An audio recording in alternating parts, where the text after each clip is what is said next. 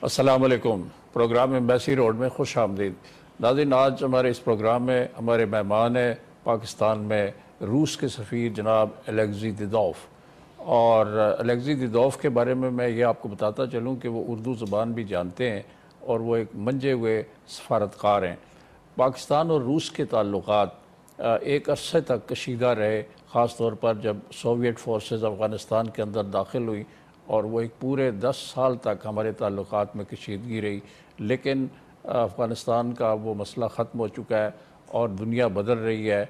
एक नया आलमी निज़ाम वजूद में आ रहा है और पुराने रकीब और पुराने मुखालिफिन जो है एक दूसरे के करीब आ रहे हैं। पाकिस्तान और रूस दोनों इस कोशिश में कि वो माजी को बुलाकर, माजी की तलखियों को बुलाकर एक नए सफ़र का आगाज़ करें। तो हम आज सफ़ीर साहब से पूछते हैं कि क्या पाकिस्तान और रूस एक नए सफ़र का आगाज़ करने वाले हैं या कर चुके हैं, और आइंदा मुस्तकबिल में दोनों मुल्कों के ताल्लुकात जो हैं वो किस तरह होंगे। Ambassador, thank you very much for joining us in this program. Thank you so much. Khawatino Hazrat, Assalamu alaikum. Thank you very much, Ambassador. Pakistan and Russia have had strained relations for a long period of time. This is the Cold War period, and both were considered as inimical to each other or rivals to each other. But now things have changed, both regionally and globally. Do you think that the movement for a long-standing positive relationship has started, or we have to go a long way now? Well, actually, I would not like to simplify my assessments of the history of relations between Pakistan and the Soviet Union, and respectively Pakistan and Russia. For example, they have a very rich history. Quite recently, we celebrated 70th anniversary of establishment of diplomatic relations between two countries, which fell exactly on May 1st, 1948. So now it's 71st year already. I would say that the relations between Pakistan and the Soviet Union were permanently negative. We have some very good periods, political interaction and economic cooperation in 1960s during Field Marshal Ayub Khan rule. Then in later period, in the beginning of 70s, during Prime Minister Zulfikar Ali Bhutto's rule. Actually, these years were marked by exercising of a large-scale economic project in Pakistan, like Karachi Steel Mill, like Gudu and Jamshoro electric power plants, etc. Unfortunately, after that, due to known reasons, our relations were strained for many years.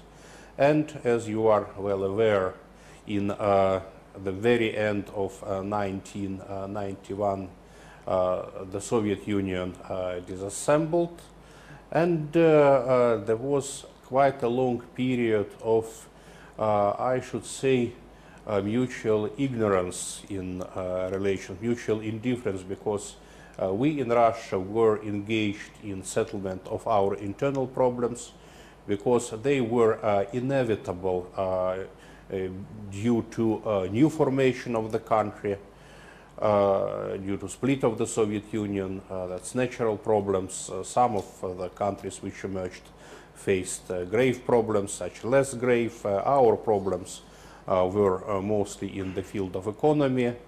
As for Pakistan, there was an issue of civil war in Afghanistan. But after the decade, in the very end of 90s, there was a period of resurrection of these ties, starting from a visit of Prime Minister Nawaz Sharif to Russian Federation in 1999. And since this time, these relations are progressing. They are progressing in political field, in economic field. I think we can speak about it in detail during the interview. Yes. So the trend is definitely positive, and I think that our main task, main challenge is to maintain this very good dynamics which we can now observe in the area of Pakistani-Russian cooperation. Ambassador, do you think that it is the regional situation and the global situation that is emerging before our eyes, and that situation has compelled both Pakistan and Russia to mend fences between themselves and improve the relationship? Well, I think there are two aspects of this. First aspect, that the relations with Pakistan, bilateral cooperation with your country, has its own independent value for the Russian Federation. Secondly, of course, we consider Pakistan our important partner, not only regional-wise, but in more wider dimension. And of course, we cannot just ignore the factors, regional factors, which are forcing our two countries closing to one another. This is, unfortunately, the character of this factor is more negative.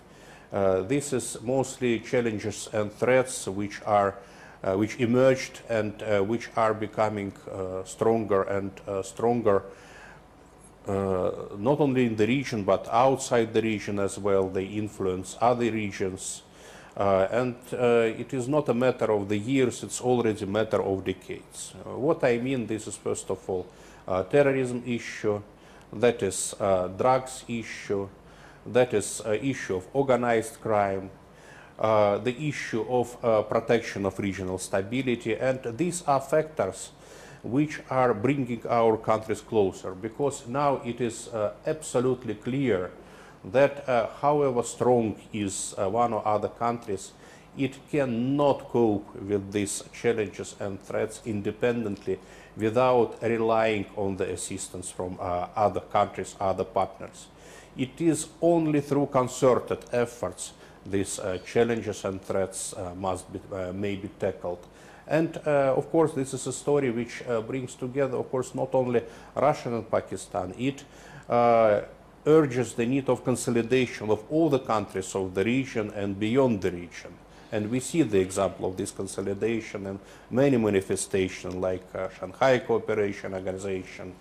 By the way, I should congratulate our Pakistani colleague with for the becoming event a full member of SCO. For the very well, actually, Pakistan and India became full-fledged members last year in Astana. Yes. But this year, for the first time in Tsingtao summit of Shanghai Cooperation Organization, Pakistan and India, they took part in it as a full-fledged member.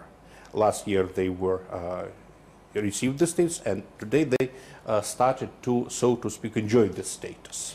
The issue of terrorism is undoubtedly a common challenge to Russia and Pakistan. On this front, on the front of terrorism, do you think that both countries are satisfactorily cooperating with each other? I think so. I think so, because we have not a single platform for cooperation against terrorism.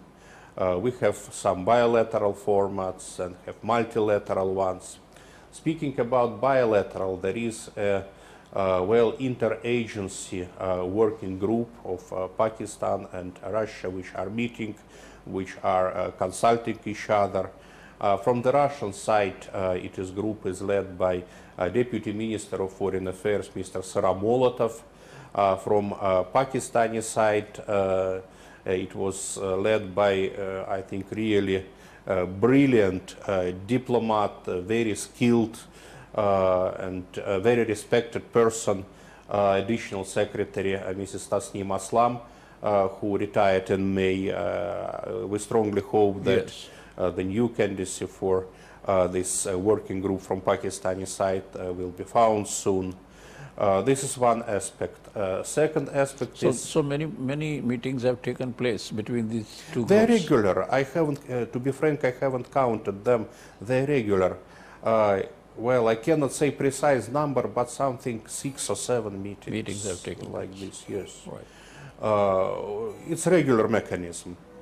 Then, as for a multilateral aspect, it is, of course, cooperation in the frameworks of regional anti-terrorist structure of Shanghai Cooperation Organization, and Pakistan demonstrates its will to cooperate there, to make its contribution in the effective work of this structure. We found understanding from Pakistani side in implementing our idea of converting this regional structure to the universal center of tackling regional threats.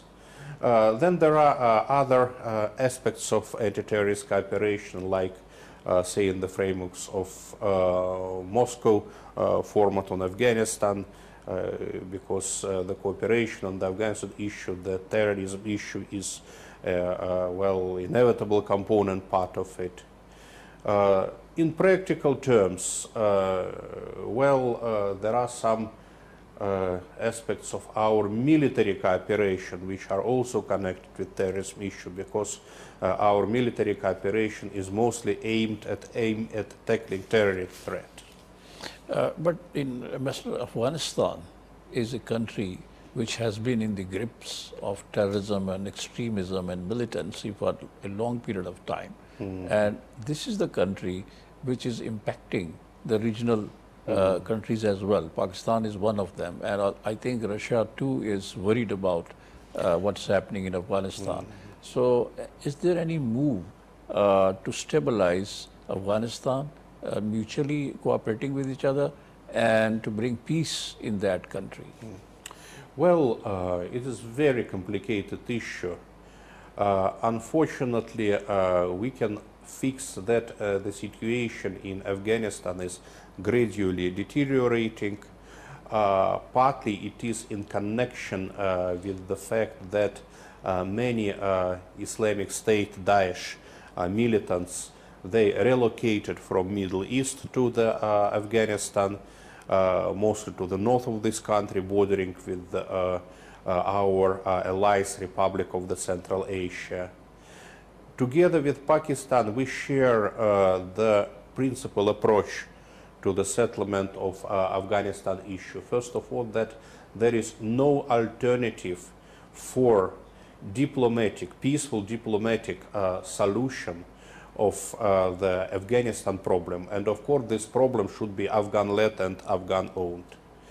Unfortunately, we see the efforts of certain world powers to ignore this evident thing, to rely on their force, which we cannot understand even logically, because, you know, there were many attempts to settle Afghanistan issue by force, and we know that foreign troops are there, led by the United States from 2001. It is already 17 years, and we have some... And they have not been able to bring peace there. Yes, we have certain impression that they want to perpetuate their presence there. But when their number was much more than 100,000 troops, even at those time they cannot make any decisive progress. How they hope to do it now when their strength is less, very difficult to say. So that's why we insist on political diplomatic solution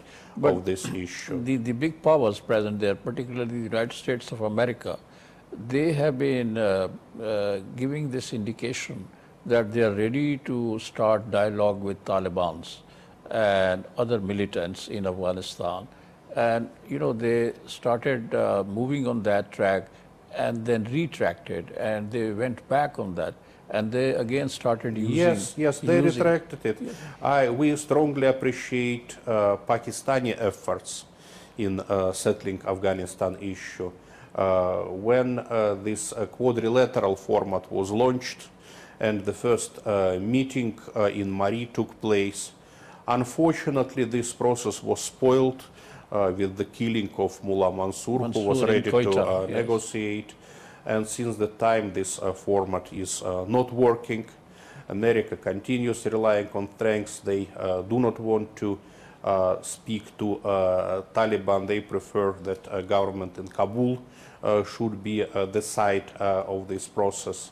Of course, government in Kabul is the side of this process, but actually we should just proceed from realities, and maybe the dialogue, direct dialogue between United States, Taliban will be helpful and much, at least it is much better than a pure reliance on force. Yes.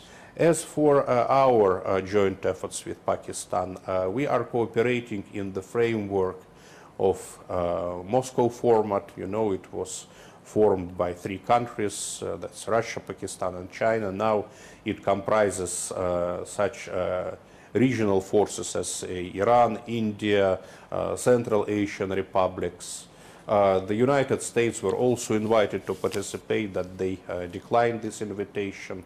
Well, that's up to them, but I think that's not instrumental for the cause of peace. Secondly, we'll take a short break here. Let me finish. Okay, just want to phrase it. Secondly, a work of a very important format, that is working group Shanghai Cooperation Organization Afghanistan, was restarted recently, and the last meeting of this group took place in Beijing in May. So this is also a very important format for cooperation on Afghanistan issues. Thank you, Ambassador. We'll take a short break and then we'll continue this discussion. नाज़रीन, एक मुख्तसर break लेते हैं. Break से वापसी के बाद हम पाकिस्तान में रूस के सफ़ीर जनाब एलेक्सी दिदोफ से गुफ्तगू का सिलसिला जारी रखेंगे. वो हमें बता रहे हैं कि पाकिस्तान और रूस के दरमियान दहशत गर्दी के ख़ात्मे के लिए ताउन जो है उसमें वुसअत पैदा हो रही है, और दोनों ममालिक जो हैं दहशत गर्दी के ख़िलाफ़ कई फोरम्स के ऊपर ताउन कर रहे हैं.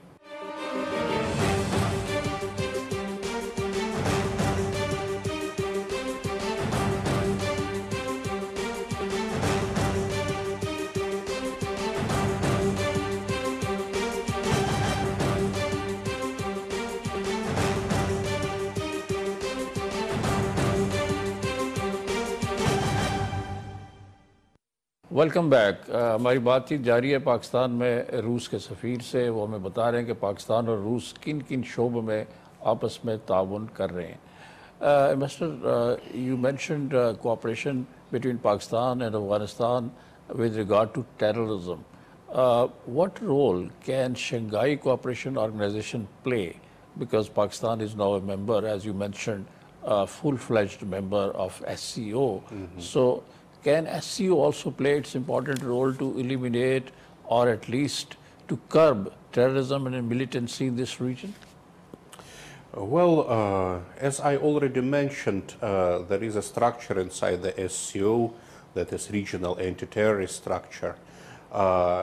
Becoming the full-fledged member of SCO, Pakistan may enjoy and it may use the full potential of this organization, access to the information, exchange of experience, maybe some commonly planned actions.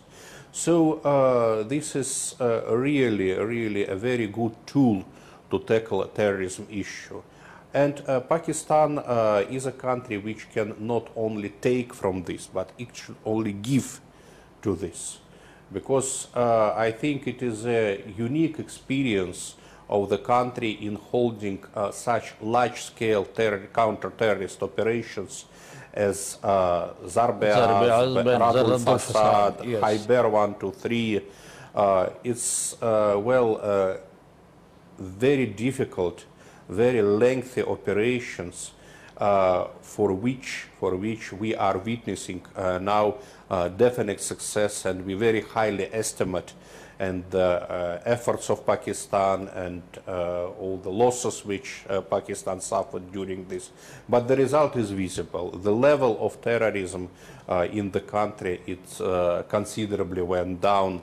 The atmosphere is much calmer than in a previous year. So this is a unique experience which Pakistan may share as well with other neighboring countries of Shanghai Cooperation Organization. Ambassador, you earlier mentioned that US and some other powers, they want to remain in Afghanistan for a long period of time. And this is also a perception which is shared by so many other countries. So what is the objective of the US and its allies to stay in Afghanistan for a long period of time? You know, from ancient times, Afghanistan was an important hub in the crossroads of various passes and various played an important role in the political balance throughout the regional and beyond this. And Afghanistan is a very lucrative place from the point of view of projecting the force to other regions. If you can look that to the east of Afghanistan is Pakistan, further India. To the north it is Central Asia. To the west it is Iran. You know, it is situated in a very center of this very sensitive and very important its geographic regions. location is very important. Yes, yes, yes. And secondly, they have created for this 18 years, they created infrastructure. This, I cannot count, how many military bases United States have there. I think that is many, many bases of them. There were only 9 very big bases. Part of them is given to Afghani forces, part of them are still being used by the United States and its allies.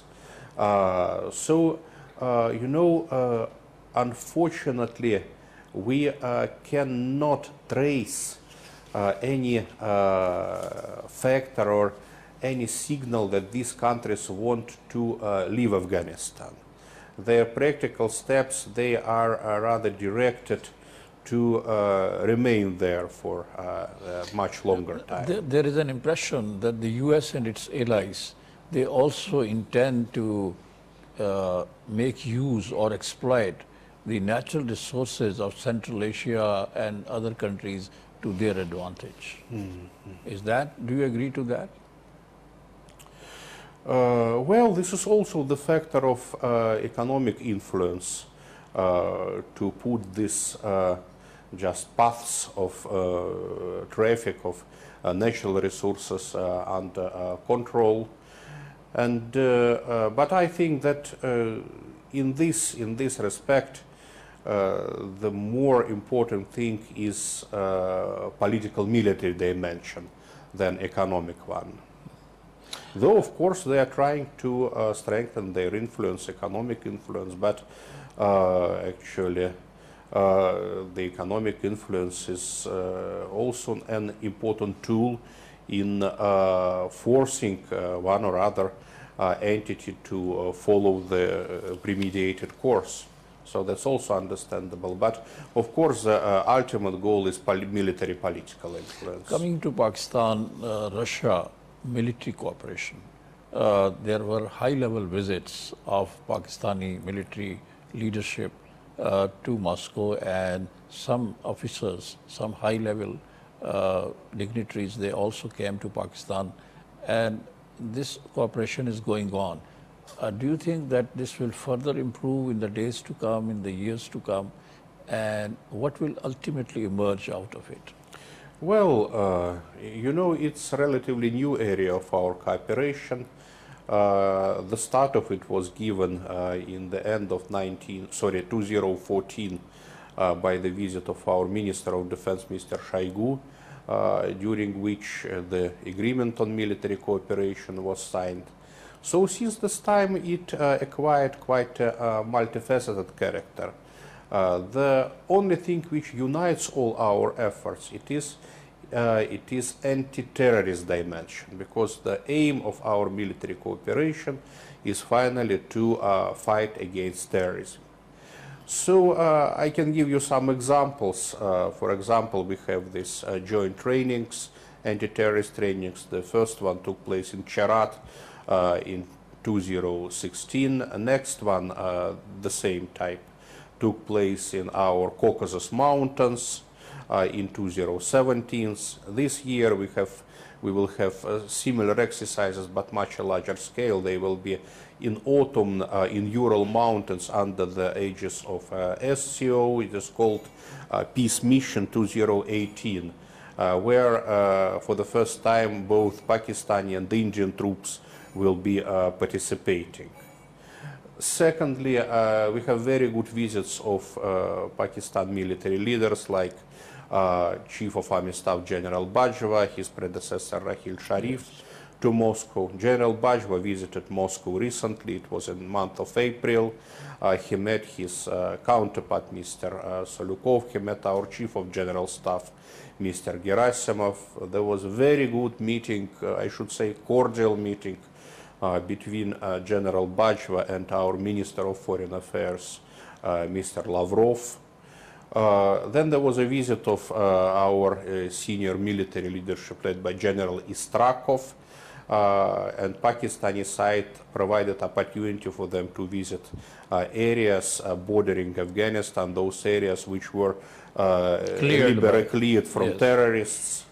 And finally, we have some regular events in Russia, annual events. It is called Moscow Conference on Security. That is a multilateral event, and your Minister of Defense at those time, it was Havaji Asif. Yeah, he regularly participated there. And of course, exchange of experience, exchanges on maybe lower levels of just military establishment. So it goes, it develops quite dynamically to my mind, and definitely it will continue to develop. Pakistan has been trying to get military hardware from Russia for a long period of time. For some time, there were some constraints. But now that the relations are improving, Pakistan is looking for some military equipment like helicopters and aircrafts. Well, the helicopter deal is done already. It's successful. It's implemented. It's closed. Already done. It's closed. Yes, it's done. Yes. As for other deals, there are some negotiations. And of course, I would not like to forecast the result of this. When it is done, it is done. But of course, the process continues, and it is also one of the dimensions of our aspects of our cooperation against terrorism in a broader sense.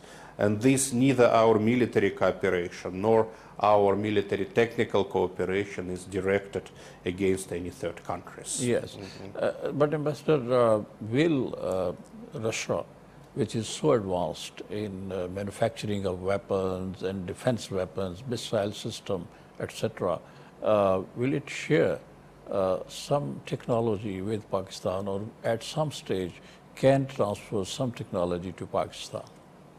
Well, as I mentioned, we cannot foresee the development, you know. Let's start with some simple deals and then come to the more complicated level. Right.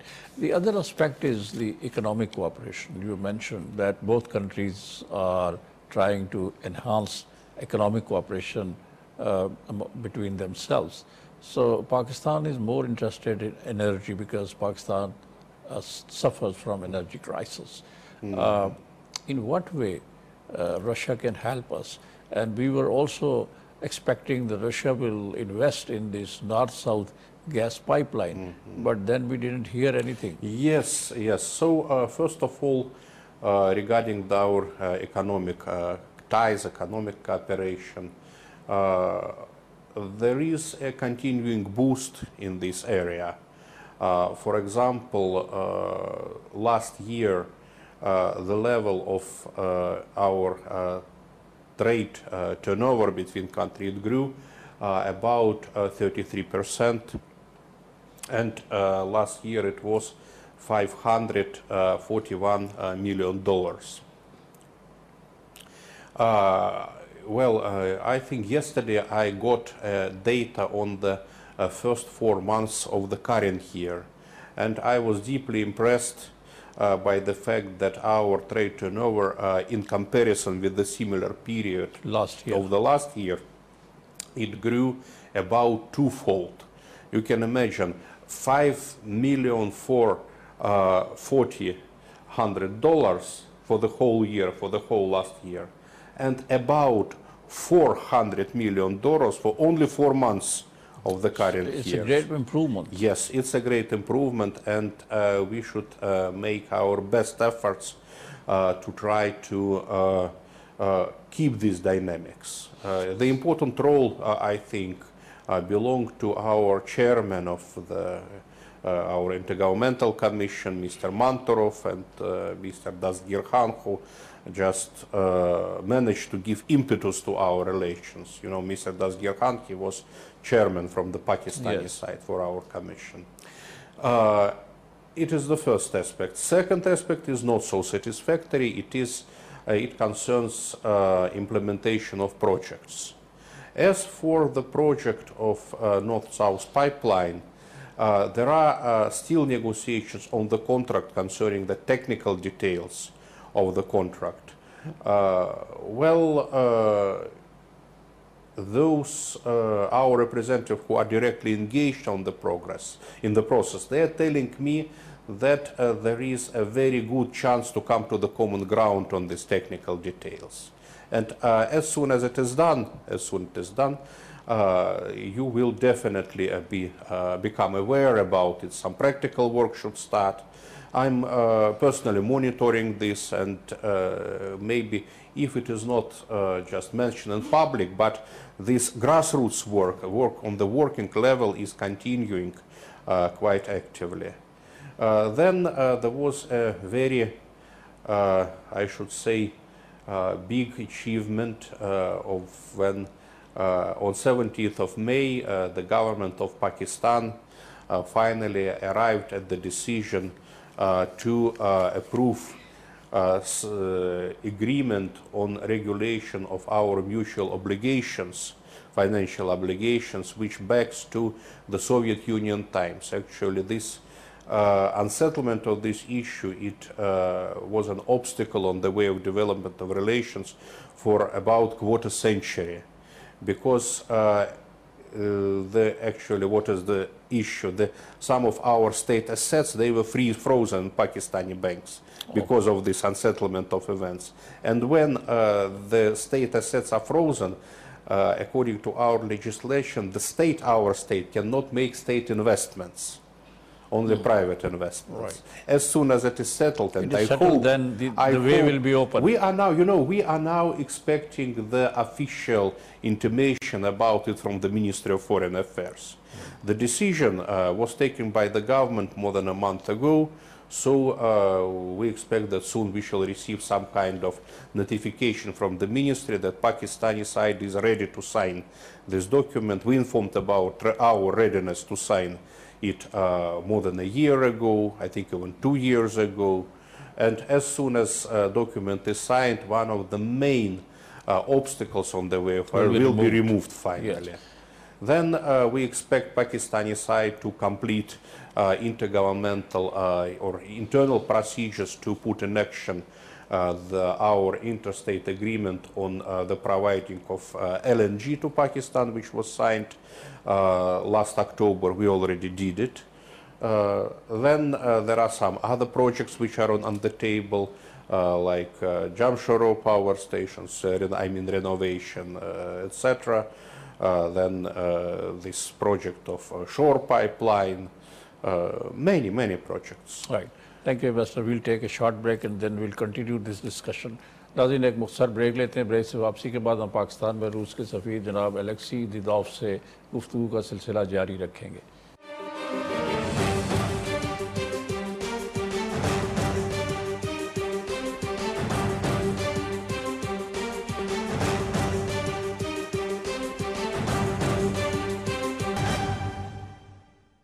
Welcome back. हमारी बातचीत जारी है पाकिस्तान में रूस के सफ़ीर से।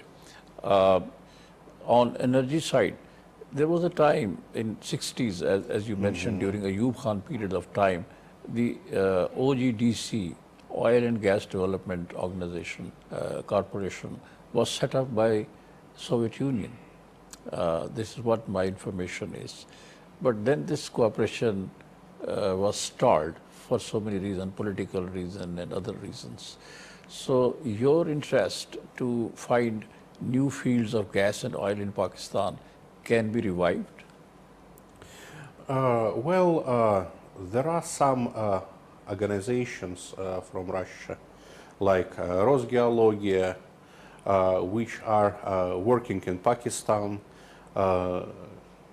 Hopefully they will sooner or later start their practical thing in just research of the land deposits, so to speak.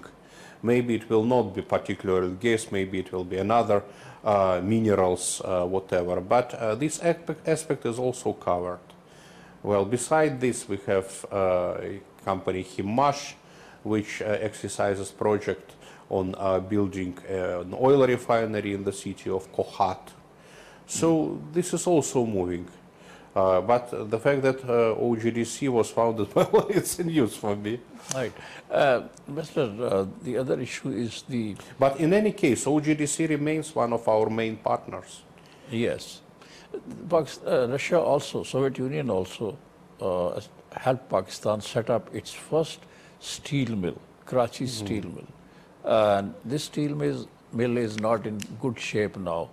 And it's not very lucrative, it is not productive, it is faced with so many problems.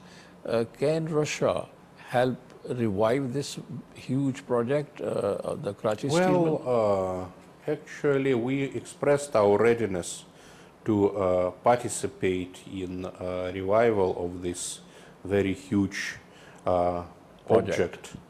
The problem is that first Pakistani government should arrive at the final decision about the fate of this Pakistan Karachi steel mill. It wants to privatize. Well, some people want to privatize it, but when I speak to people from Sindh, to local people, they are against privatization.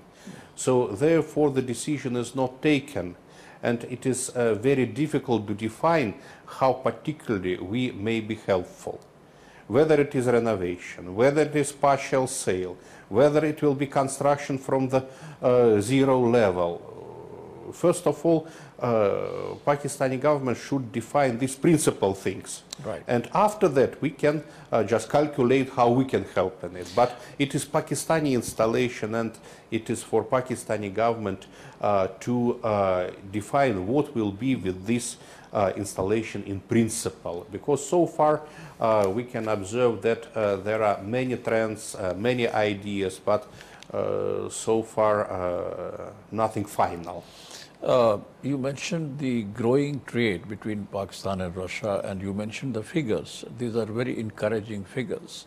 So in which areas do you think Pakistan and Russia can expand their trades? Well, it's various areas. Various areas. From the Pakistani side, it is production of goods. From our side, it's grain, fertilizers, other aspects, some techniques, machinery. So, our task is to disclose this potential in full of our trade and to keep these dynamics. In the field of agriculture, back in 60s, 70s, I think Russia also helped Pakistan improve its farm production, and probably they shared some technology with Pakistan. Will that happen again? Or can that happen again? Well, why not? Why not? There is a mechanism of intergovernmental commission from trade and for trade and technological cooperation, and this is a very good platform to discuss the areas of cooperation if there is a request from Pakistani side. Well, of course, we shall consider it and answer positively what we can do for this. I don't know when is the next meeting. Last one took place in the end of the last year in Moscow. But taking into consideration the situation in Pakistan, that the elections are ahead, then there will be issue of formation of the government. I don't know how long it will take to appoint heads of this intergovernmental commission. But anyway, next meeting I think will take place in Islamabad, if not this year, but probably the next year.